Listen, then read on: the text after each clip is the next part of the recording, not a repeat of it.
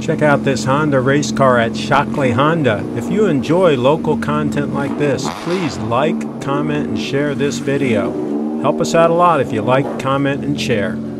Hi, my name is Holden. I'm here at Shockley Honda. I'm very excited to be working with them for the 2019 race season this year. They're going to be helping sponsor the vehicle. I got into high performance driving about 5 years ago. That led into me racing starting a year ago. Was my rookie season.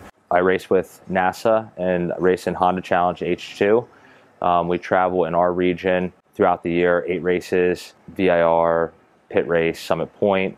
Then there's a championship at the end of the season, at the end of each year. My race car started out as a stock 2000 Civic Si. Over the last 5 years, have slowly transformed it into a formidable Honda Challenge race car. I run an Integra Type R engine. The chassis, me in it, and fuel is 2,500 pounds for spec, 190 horsepower. The majority of the tracks that we run in our Mid-Atlantic region is Virginia International Raceway in Alton, Virginia, Summit Point in Summit Point, West Virginia, Pit Race, Pittsburgh International Race Complex. The championship this year will be at Mid-Ohio, and we'll try to maybe get out of region for another race or two, possibly Road Atlanta or Watkins Glen. As far as the brakes and suspension are concerned, I'm running a double adjustable front coilover, also running the Fast Brakes Stop Tech STL brake kit up front, 10mm spacers, and we all for our series have to run Toyo RR tires. So we're limited to tire width. I run a 15-inch wheel with a 205 or 225 tire.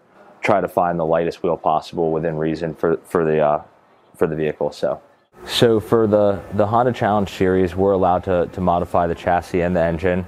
The rules are based on horsepower to weight ratio, and your weight is based off of what horsepower and what engine you're running. I chose to run a B series engine out of an Integra Type R. The internal engine modifications are very limited. You're allowed adjustable cam gears. Other than that, it's just bolt-ons. Running an aftermarket intake, an aftermarket header. I'm running RDX injectors, a larger radiator, OS Geiken differential. I've changed the final drive as well. Other than that, though, it remains relatively stock overall for what it is. And I've also switched to a Honda coil-on plug setup as well to eliminate the failures of the distributor. You can follow me on Facebook at Holden Metzner. You can follow me on Instagram at hmetzner84.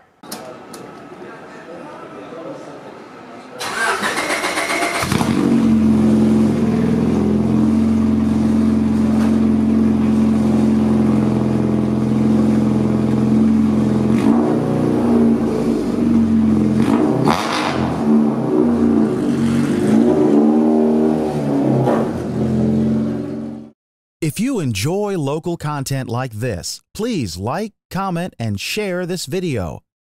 If you own a local business, please join us.